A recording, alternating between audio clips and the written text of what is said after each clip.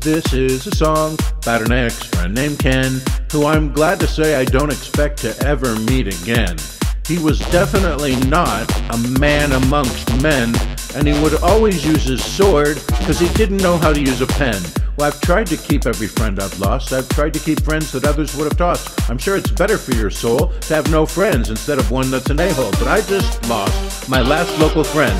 He tried to break me, but I was only willing to bend. I mean, bend my opinion and not my back. I'm closed for business when it comes to my crack. But my friend tried to school me, but he's dumber than dirt. I said Biden is great and Trump sucks, and his feelings got hurt. But you can't learn about politics from First Take or Sports Center on ESPN. And if you don't know who I'm talking about, it's my ex-friend named Ken.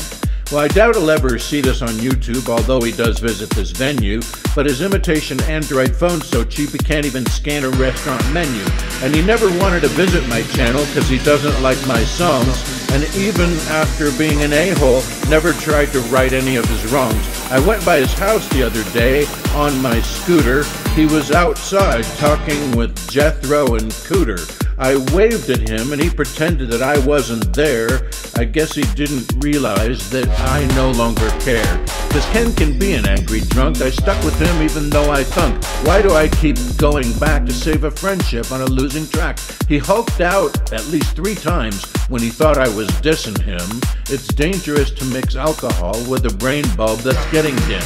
Ken hates Vegas, playing poker, steak.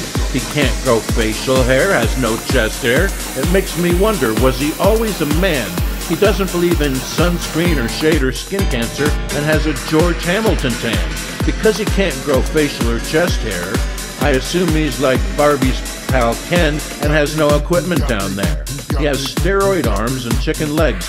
All brawn, arm brawn, no brain, with legs like pegs. Who gets a haircut every other day? It's Ken. When the barber asks what he wants, he says, butch lesbian.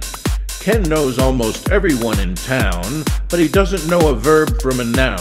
At least half the time you're with him, he's on the phone with another friend. I'm just glad he never wanted to hear any of my songs, and this one, like our friendship, has come to an end.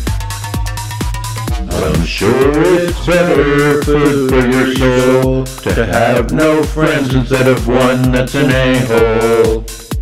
I'm sure it's better food for your soul to have no friends instead of one that's an a-hole. I'm sure it's better food for your soul to have no friends.